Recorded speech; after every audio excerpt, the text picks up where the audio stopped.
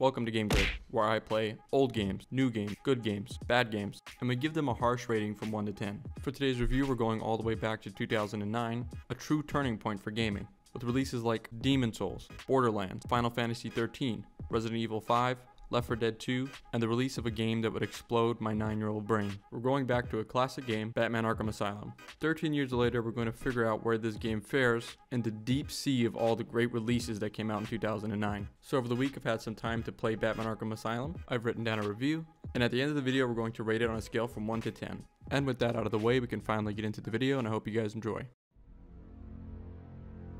So the game starts off with this opening scene where we can see Batman taking Joker back to Arkham Asylum in the Batmobile. When they arrive at the asylum, Batman feels that Joker is up to something because he caught him too easily, so he helps everybody transport him into the asylum. And not long after entering the asylum, Joker breaks free. And it's at this point in the story where it kind of becomes obvious that this was all kind of set up by the Joker so he can come back to Arkham Asylum, and he's got some kind of plan. We soon find out that Joker has been working with one of the scientists at Arkham Asylum to make a formula which turns regular people into these type of monsters, which Joker calls Titans. And this pretty much becomes the main plot of the story, that Joker plans to release the formula onto all of Gotham City so he can create an army of Titans. So Joker leads Batman into this wild goose chase all around Arkham Asylum. And along the way, Batman runs into a whole bunch of familiar villains like Harley Quinn, Riddler, Bane, Poison Ivy, and a lot more which we'll get into later in the video. So the graphics in Batman Arkham Asylum really speak for themselves, and they're great. And there's an extreme amount of detail to appreciate. The design of all the villains are really awesome. It's one of the coolest Jokers we ever seen. It kind of looks like they took inspiration from the Killing Joke Joker. Either way, he has never looked better. The cutscenes are pleasing without being prolonged and boring. Also, since we're talking about graphics, I feel like we have to talk about Batman's cape for two reasons. One, the cape design and animation is incredible. It's one of the more realistic things I've seen throughout many video games. It just has like its own certain flow and it looks really cool. I feel like a lot of people might just shrug the cape off, and that's kind of sad, because the second reason I want to talk about it is the guy who designed the cape single-handedly put 2 years of animation work into it. And I also don't want to forget the added detail of Batman's suit getting more rough over time as you progress through the game and defeat certain bosses.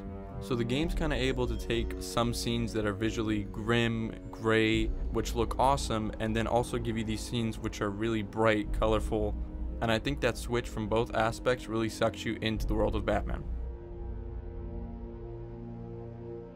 I think they did really good work, even though I feel like the actual visual of the cutscenes, like the graphics of the cutscenes, I think they just kind of feel split up between the actual game graphics and then the cutscene graphics. They're just kind of off in a way. But other than that, they did a really good job.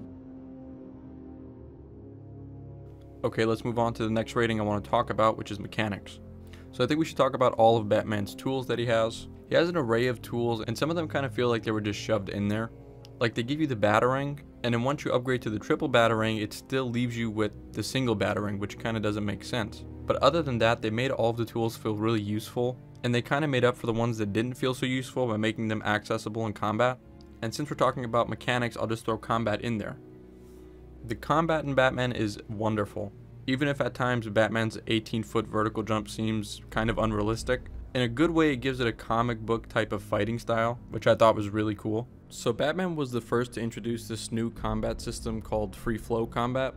And this was kind of a big deal as it was the first of its kind. And what it pretty much did was finally give combat a flow and a rhythm rather than just button mashing. This is one of the many reasons Arkham Asylum is so unique in my opinion. It keeps the game from getting very repetitive because most of the time you're going to be in combat. Many other games have tried to replicate this free flow combat, and some have even borrowed the combat from Batman itself. Games like Spider-Man, Mad Max, and Shadow of Mordor all pretty much use the same combat system as Batman. I think anybody who has played the game or anybody who gives it a try would feel the same as me and would really enjoy the combat. With that being said, there are some aspects of the combat that aren't so good, like the counterattack option. So when you see the blue icon above the enemies, that means you can counterattack them. And when the counterattack option works, it is really cool. But most of the time I found I'm either too far away from the enemy or too deep in a combo for the counterattack to even register. So quite often I was just getting whacked in the head with a pipe. And even though you can use Batman's tools in combat, they never really felt that useful. And by the time I finally understood the combat and really got to get comfortable with it, I was pretty much at the end of the game. So I think it's time we finally talk about the actual gameplay. The gameplay here is very impressive. There's a ton of side missions, and if you plan on getting 100% completion, it's going to take you a while. There's just so much stuff to collect in this game. There are 240 of these Riddler trophies and scannable riddles throughout the asylum. There's also 24 of these stone slabs, which are called the Chronicles of Arkham. These pretty much tell the story of Amadeus Arkham and his family history. These are really interesting pieces of lore, and I found myself listening to most of them through my playthrough. There's also these mechanical teeth all around the asylum that you can destroy with your batarang. The hard part about it is a lot of these parts aren't accessible in the early game, so you'll have to come back later after getting certain tools if you want to complete the game to 100%. But you don't have to go around collecting trophies and scanning everything just to enjoy the game. There's a bunch of boss fights and I won't spoil all of them, but there is one villain that we have to talk about, and that's Scarecrow. Arkham Asylum would not be the game it is without the appearance of Scarecrow. The way the game transitions into the Scarecrow levels is really cool. Everything kind of gets more grim and dark, these bugs show up from all over the place, and Batman's eyes start to turn red as he starts to hallucinate. Once you're in the Scarecrow level, the game kind of changes into this platformer, where the objective is to not be seen by Scarecrow. So you'll have to hide behind certain objects and time when you're going to move to the next object so you're not caught in the gaze of Scarecrow. He actually has a few different levels, with each one being a little bit longer and more challenging. This is by far one of my favorite villains in the series, although there are a bunch of other boss fights. The boss fights that require you to use different tools and time things out are some of the more fun ones, but there are some of the boss fights like Bane for example that are pretty short and boring. I felt like he's pretty much just a reskinned Titan and has no unique attacks. There's also a bunch of information scattered throughout Arkham about a lot of the villains, even the ones that aren't in the game. I really like that they added this. It's kind of something for the bigger fans of Batman to appreciate. And even if you're not a deeper fan, it's just interesting to read their backstories. So in the game, you'll get to a room that you have to clear before you can move on. This happens quite often and it gets really strategic at times. Most of the guards usually will have guns, so you can't just drop down and start swinging or you'll get shot. You have to kind of time your attacks, lead enemies away from each other, and quietly take them out one by one. The X-ray mode makes this part really fun because you can see how many enemies are in a room, who's armed and who isn't, and even their current condition, which doesn't do much, but it's nice to see the extra amount of detail the developers added. So the story in Batman is pretty simple and straightforward.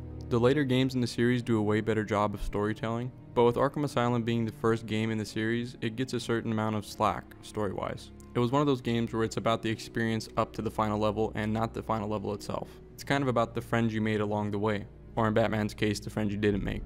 I actually found myself getting so wrapped up in side stories and lore that when I got back to the main story, I was a little lost at times. But in my opinion, I don't consider that to be a bad thing. The thing I love about Arkham Asylum is this story sparked the flame for the rest of the games in the series. The game on its own is a classic. It's hard enough to find enjoyable superhero games these days, even with the flood of releases, but Arkham Asylum created something we've never seen before all the way back in 2009. And with the grittiness and dark storytelling, it was unlike anything we've seen at that time. Arkham Asylum kind of gave us exactly what we wanted before we even knew that we wanted it. And going back and playing the game all these years later, it was without a doubt one of the more fun games I've played in a while. It made me realize how ahead of its time this game was, and how much I enjoyed it. So if it's been a long time since you've played this game, I would definitely suggest you replay it again. And if you somehow never played Arkham Asylum, I would say it's a must-play game for you. So before I rate the game, I just want to say, I'm going to be extremely tight with the ratings, so people watching can get an honest opinion. Even a game I love like Arkham Asylum, I'm going to factor in as many details as I can. And after playing the game and thinking it over, my personal rating that I'm giving Batman Arkham Asylum is an 8.8 out of 10. That doesn't mean Arkham Asylum did anything wrong, but it has its flaws here and there like all games do. The final boss level was very anticlimactic. There's clipping issues that you'll find from time to time, but overall Batman is a great game. And I think it really shined through all the releases of 2009, and even made way for better games to come in the future. Either way, let me know your opinions on the review. I'm going to be doing a lot more videos on the GameGrade series that are more in depth, but for now I figured I would do something short and simple that everyone can enjoy. So that's all for this video, and thank you for watching.